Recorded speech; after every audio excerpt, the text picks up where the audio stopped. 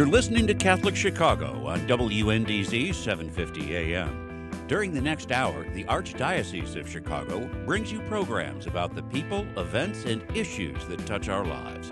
Welcome to Catholic Chicago.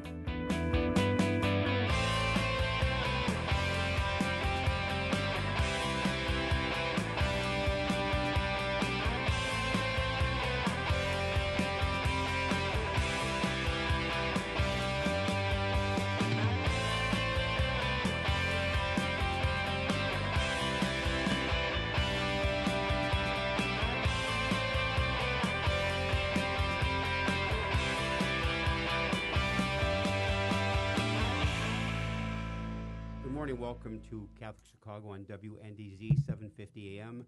Father Greg Sakowitz, the rector of Holy Name Cathedral, and co-hosting, always backed by popular demand, Mark Teresi, assistant the rector for plan and development, which happened to be assistant with me. And Mark, how are you this morning? Very good. I'm backed by popular demand because my wife called you and asked you to have me on again. Please take him. Get him out of the house. And also, we are, second time ever, live streaming, and our phone number 312-255-8408, and Mark and I are socially distancing with masks on. You take this COVID-19 very, very seriously. No, I noticed you have your Bears mask on in anticipation of a win tonight against Tom Brady. I've been going back and forth, yes or no, and I think the Bears may sneak one out in a close game, but boy, Tom Brady and Tampa Bay playing good football, and it's home tonight in Chicago, but again, there's no fans, so it's really not home crowd, but you have your own stadium. But beautiful weather this week, Mark, has been terrific. Yesterday was glorious. What a glorious. And they're talking tomorrow to be close to 80. Mm-hmm. Even the weekend, not bad for the next couple of days. So we have a great program lined up here on Catholic Chicago again. We are live streaming, and many people are now live streaming us. So keep viewing. We have a great lineup today of a tremendous program. Mike Hoffman, who's chairman of the Hope and Healing Committee, a clergy abuse survivor and author of Acts of Recovery, and Tom Tharayil. Tom is the director of the Office of Assistance Ministry in the Office for the Protection of Children and Youth, and the 9th annual Mass for Hope and Healing is scheduled to premiere on Saturday, October 24th at 10 a.m. The first Mass was held as part of the dedication of the Healing Garden, which was created as a permanent reminder of clergy sexual abuse and as a safe space for victims, survivors, and their families to gather. The Mass has been hosted by the Office of Assistance of Ministry. It was created in 1992. So, Mike and Tom, welcome to the program this morning. How are you, gentlemen? Are you with us? How are you? There you are. Hello, Mike. How are you, Tom? How are you doing? Good. Thanks for having us. Oh, my gosh. In fact, Mike, I go back with your family, Kathy and the children. I got to St. Mary of the Woods in 1992, and you arrived in what year with the family? I think, God, it always dates me, Father Greg, but I think it was 2002 we arrived at St. Mary of the Woods. And you and Kathy and the children so involved in the faith community for all those years. And, of course, I left in 2010. And, of course, you still remain active at St. Mary of the Woods. So now, I think we want to have a little bit of well, first of all, if we back up here a little bit, maybe Tom for a moment. The office that you're part of was founded in what year? I believe it was in 1992. It was established by Cardinal Bernardine at the time to respond to victim survivors of clergy sexual abuse, to provide healing and reconciliation was part of their mission. And you've been with the office for how many years? Actually, my anniversary ties in with the Mass, so 9 years. So for 9 years. And also then, Mike, you wrote a tremendous book called The Acts of Recovery by ACTA Publication. And so maybe just for a moment, you are a sexual abuse survivor. And briefly, you've been on the program many times, and you're very transparent, you're very honest, and your goal is to help those who've been sexually abused to come forward. Maybe just briefly for a moment, tell us what happened in terms of how you came forward. Well, sure, of course. So I am a childhood sexual abuse survivor by a clergy who was, the priest at the time was a dear friend to my parents. And so my coping mechanism at that time was to keep it all inside. So fast forward 30 years later, it's my sincere attempt to live a healthy life, and I would ask all abuse survivors to try to live a healthy life. And so in doing so, I felt the need to share my story with my wife, Kathy. And I've shared this with you, Father Greg. I thought originally my wife might think differently of me as her husband or as a provider to our children. And obviously she didn't think differently of me. And so she heard that story with love and compassion and support. And so soon after that experience of telling my wife my story, I frankly turned to you, Father Greg, because I was and remain active at St. Mary of the Woods, and I felt that I probably couldn't kind of participate in the life of the liturgy and in the life of the parish if I was keeping this secret inside.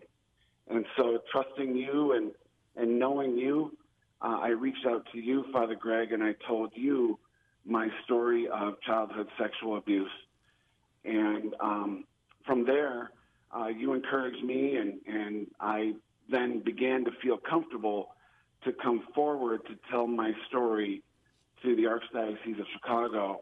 And that's when, I had met Tom Tharayil and Leah McCluskey and Myra Flores, and I was met. They received my story with such decency and professionalism and compassion, and because of that and all of that went so well, we're able to talk about it here today. Now, Mike, let me just ask you: your sexual abuse by the priest predator, did it last about 4 years between like the age of 9 and 13, roughly? That's correct. And the thing is, I remember you said to me, because you've shared the story before, and I'm very humbled, that when you came to me, you had this deep fear that I would reject you, call you a liar, it never happened, defend the priesthood, and tell you to get out of here. I mean, in so many words. Well, yes. I mean, if you can imagine, there's some anxiety in coming forward to tell such a perverse and depraved story, and I was thinking, maybe you might not be able to hear it and process it, and perhaps you might think that I was attacking you or your good ministry or your good character, and of course I would never do that, but that was some of the anxiety that I felt when I was coming forward and telling my story to you. Now, Mike, then you moved that story, because I was there at St. Mary of the Woods. You shared your story with the whole parish.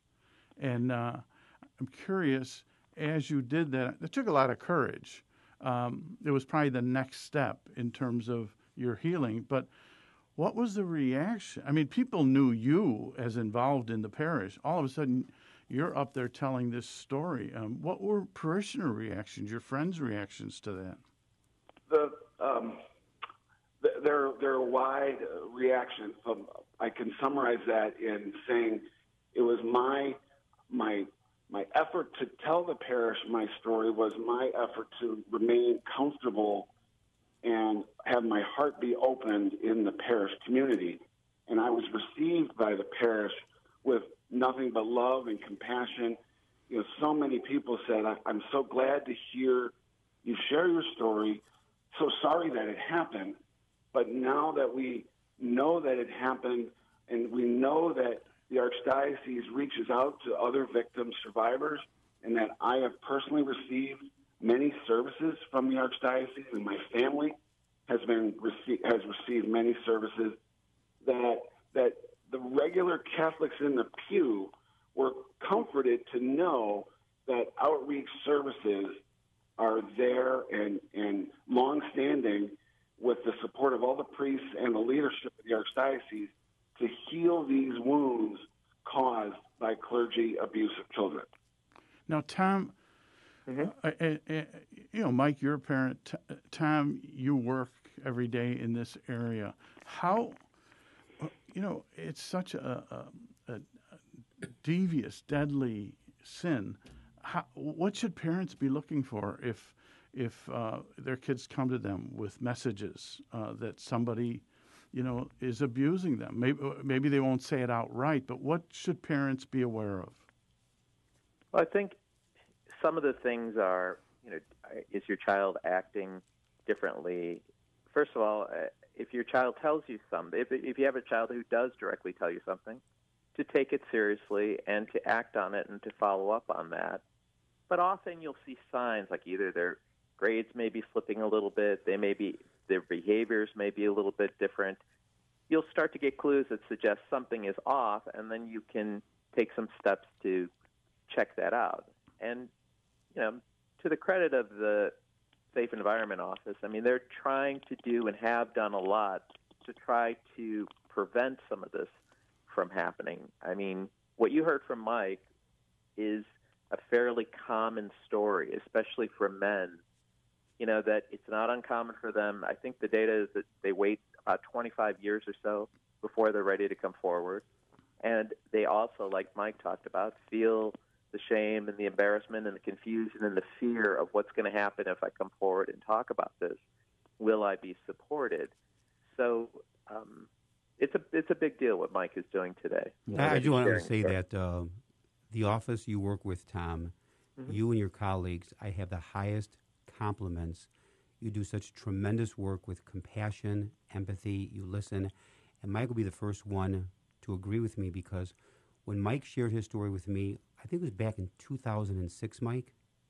Yes, that's correct. And the thing is, I said, you need to go to the Office of Protection of God's Children, it was called then, and you did, but you were hesitant because you were afraid, are they going to slam you, reject you, say it never happened, grill you, but you were met with such compassion. Now, one question, I know you've been asked many, many times, you kept this secret for 25 or 30 years before you finally came forward to Kathy and then to me. What triggered, after all those years, to finally say, I can't keep this inside anymore?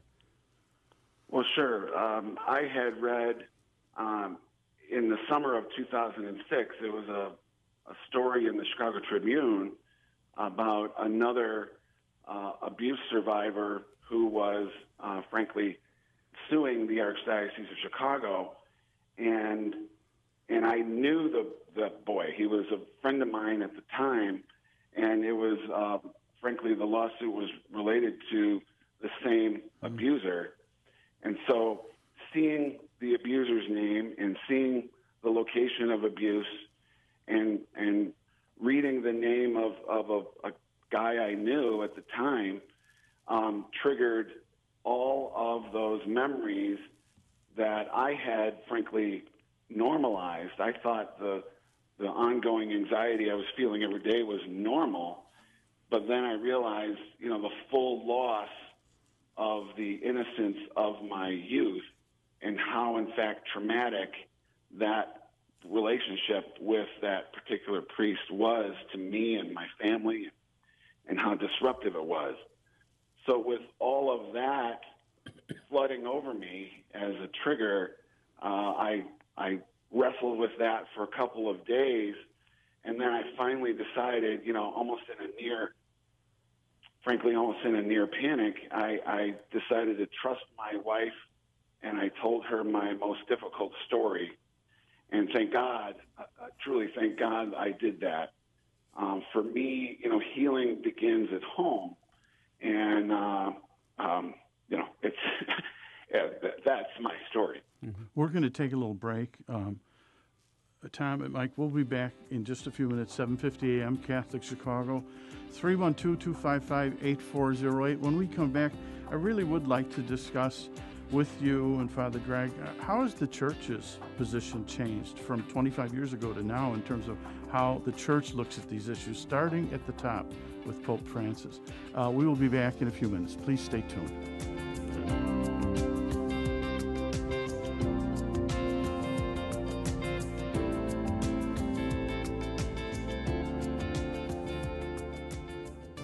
You're invited to Keep Hope Alive 2020, the online benefit and celebration of the Archdiocese of Chicago's Immigration Ministry and their nationwide program, Pastoral Migratoria. Join us virtually on the evening of Thursday, October 29th, for a night filled with music, camaraderie, and inspiring speakers. Cardinal Blaise Supich and Sister Norma Pimentel of Catholic Charities of the Rio Grande Valley, who was recently recognized as one of Time Magazine's 100 most influential people, will be joining us to help keep hope alive. Now, more than ever, the immigrant community, both here in the Archdiocese of Chicago and across the United States, needs the leadership formation and accompaniment that Pastoral Migratoria provides. Registration is free, and sponsorship and advertising opportunities are available. Visit www.keephopealive2020.org for more information and to register. Again, that's www.keephopealive2020.org. When you think of the word neighbor, warm and friendly thoughts come to mind. Think of smiles across the yard, positive wishes, and looking out for one another on an ongoing basis. Catholic Charities' Neighbors in Need Fund inspires all of these and much more. We've seen an unprecedented number of requests for assistance this year from people who have never needed help before. When you make your gift to the Neighbors in Need Fund, you are igniting hope in the lives of your most vulnerable neighbors, especially individuals and families who continue to struggle to put food on the table and keep a roof over their heads. Your gift will give them the resources they need to overcome the unexpected, very serious circumstances in which they find themselves now. Give online at CatholicCharities.net or call 312-948-6087.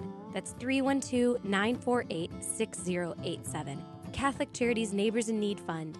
Thank you for helping build a world of kindness, one neighbor to another. Have you checked out Chicago Catholic lately? Either in print or online, Chicago Catholic has informative and stimulating content, including news from the Archdiocese, beautiful photographs, and a thoughtful column by our publisher, Cardinal Blaise Supich. Editor Joyce DeRiga tells us about our current edition of Chicago Catholic. We have an overview of Pope Francis's new encyclical on fraternity and social friendship. Cardinal Supich's column is also dedicated to it. The Archdiocese is urging everyone to get a flu shot this year. We share the details of the campaign, and we have coverage of the recent ordination of permanent deacons. Subscribe now. Go to chicagocatholic.com or call 312-534-7777. Like us on Facebook. Follow us on Twitter. Chicago Catholic, a fresh approach to Catholic news.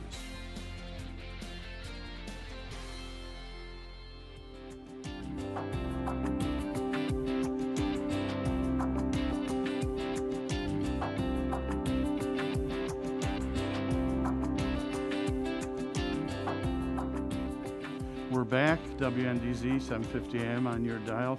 Father Greg Sakowitz here, Mark Teresi. We're safe distancing, we're masked, and we're sharing some very important stories and information with Mike and Tom regarding an annual Mass for Hope and Healing. But before we talk about our annual Mass for Hope and Healing, I had a question. A few months ago in our studio, we had a gentleman from Chile who was abused and was able, in some miraculous way, to have direct contact with the Pope. The Pope called him in. We also had the priest who is the Pope's person representative in terms of this issue of abuse. And it sounded like Pope Francis is taking this extremely to heart, and the Church's stance is becoming even stronger as an advocate for abuse victims. Can either of you comment on that from 25 years ago, 30 years ago to now? Where is the Church in terms of this issue? Yeah, I can take a crack at it. I mean, I can say 25, 30 years ago, I think there was a lot of confusion about, well, do you believe this story? Who's telling the truth? Is the Church telling the truth? Are the opponents of the Church telling the truth? That kind of thing. I think what's evolved over time is, one, there's a general belief that, yes, this did occur, that children were being abused by priests. And I think what's shifted is a growing awareness of what the Church is doing. For example, if a victim survivor comes forward, we immediately offer them outreach. We immediately offer them support. And, one of the things that probably isn't talked about much is, there is an independent review board, for example, and on that board is a victim survivor to speak to the concerns of what would a victim survivor think. And another thing that probably isn't talked about much is very often as part of this process, when a victim survivor comes forward, after they've shared the story, after they've gone through therapy, after they've done some of this work, one thing that they often want is to somehow be able to tell their story to the cardinal.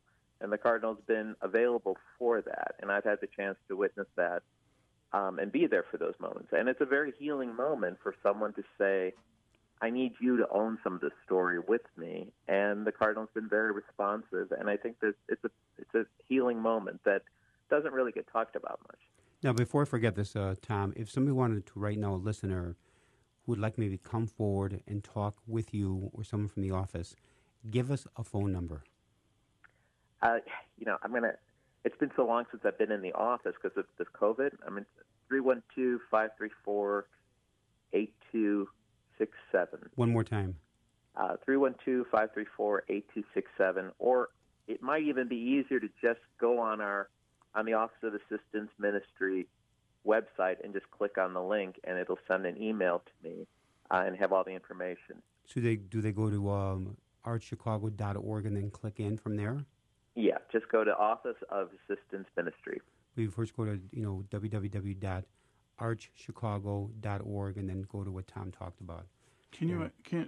What might, if someone is listening and ready to do that, what might they expect in terms of that connect?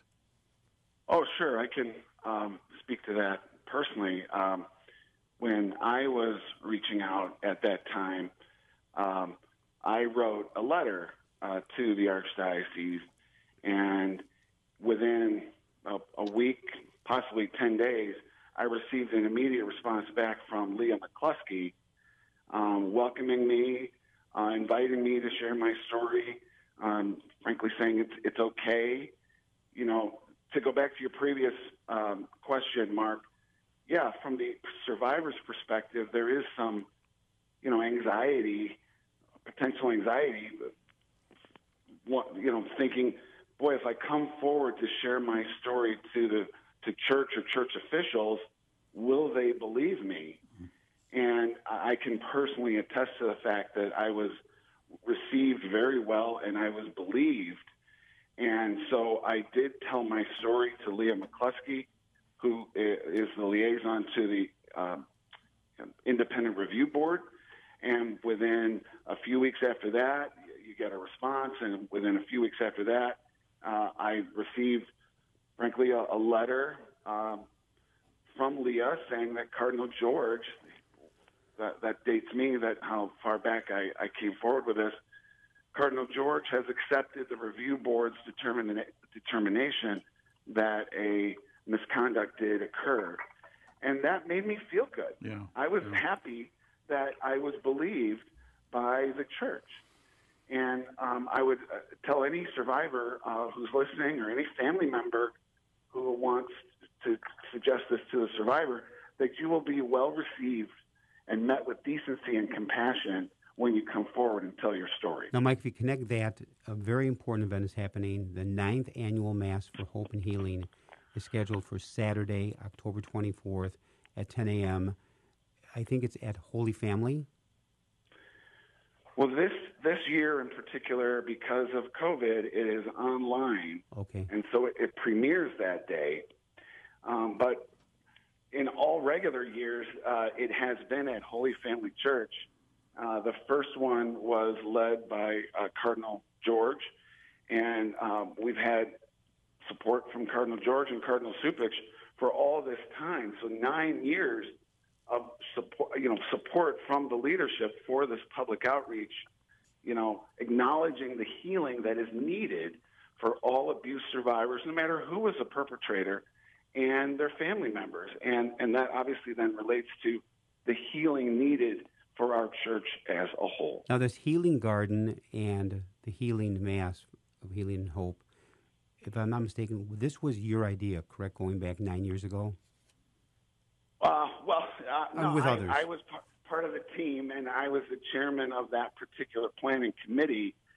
And it was with Matt Honeycutt, who was, in Tom's position prior to that, we had presented, frankly, an idea to Cardinal George, how can we, have a public apology, but more than a public apology, a public place of healing and reconciliation. And the Cardinal had embraced this idea, and we put together a committee of 4 clergy abuse survivors, 2 priests. At that time, it was Father Dowling and Father Jerry Bolin, and then staff members from Tom's office, the Office of Assistance Ministry. And within, 2 years of meeting, we've been able to produce a beautiful, beautiful healing garden, which was dedicated in 2011. So then on October 24th at 10 a.m., how does someone get on to be part of this Mass of Healing and Hope? I'll defer that to Tom. Well, I believe right now they're in the midst of, trying to put it all together. So what we ended up doing was we ended up getting some different video pieces from people locally, as well as victim survivors from different parts of the country, and even as far as Australia, people who have connected with our offices and connected to other victim survivors locally, like Mike.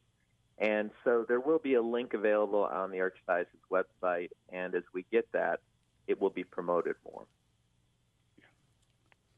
The thing is that I think it's very important when you started this, Mike, along with that team. In fact, is there a shift right now, I ask both of Tom and Mike, that in terms of, we've been talking about this for many years, which is incredibly important, but Mike, I think recently you have changed your focus a bit to talk about, besides a sense of hope and healing, there's another word you've been using, which has been a very good word, but about moving forward. Can you say more about that? Well, sure. So I believe that with my whole heart and soul. One of the best ways to move forward is abuse survivors sharing their stories and people hearing and believing their stories, but also working side by side with priests like yourself, Father Greg, and Father Larry Dowling, and Father Mike Gabriel, and staff members like Tom and his office to produce a good result, to produce masses and prayer services of hope and healing that, frankly, acknowledge the Catholic identity still of the abuse survivor and acknowledge the Catholic history. There's so much hope and healing we can do together if we can talk about it. And having, one of the ways that Healing Garden Committee was so successful was that there were 4 clergy abuse survivors working side by side with priests and staff. Mike, I think that's the model. Mike, could you, even though we're in COVID, the garden's outside. If someone has an inkling to want to visit the garden and just be there and pray and think about their situation, get some, energy around this for them, where is it? And what's the address? How do people get there? It's outside, so it's safe. Yes, it's safe, and it's literally stunningly beautiful right now with the fall colors. It is directly adjacent to Holy Family Church in Chicago on Roosevelt Road, which is kind of on the campus of St. Ignatius College Prep. And as you park right next to Holy Family, you'll walk literally right in front of the Healing Garden of the Archdiocese of Chicago. And yes, all are invited to reflect and to pray and to breathe and to kind of come to reconciliation about the things that do happen to us in our lives. And you're in a safe space, like you said, Mark. And I may be eating lunch there on the bench. Sometimes I go there myself, and it's a beautiful place to go. And we need to bring this segment to a close. Before we close, Tom, one more time, give us a phone number and a website for people to learn more. I'm going to give you the correct phone number. What I realized is right before we left for COVID, my phone had been changed. So the correct number is 312-534-3380. One more time. 312-534-3380. And the web? It's Arch Chicago, and then look up Office of Assistance Ministry. I want to thank you one more time. Arch Chicago, Office of Assistance Ministry. I want to thank in a very special way Mike Hoffman, Chairman of the Hope and Healing Committee, and Tom Tharayil is the Director of the Office of Assistance Ministry in the Office of Protection of God's Children and Youth. Mike and Tom, thank you very much for joining us. Mike, give my love to the family. Both of you doing tremendous work in this whole important area. You're listening to Catholic Chicago on WNDZ, 750 AM, 312-255-8408. Father Greg Sakowicz and Mark Tracy will be back in a few minutes. Stay with us, and again, do not touch that dial. Thanks, guys. Thank you very much. All right.